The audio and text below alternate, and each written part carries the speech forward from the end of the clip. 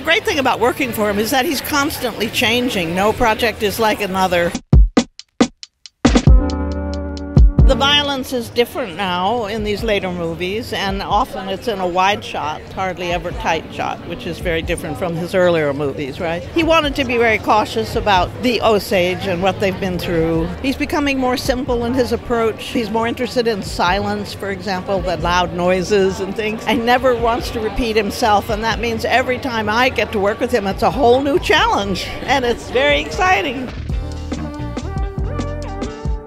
I always say Raging Bull because I learned so much on Raging Bull.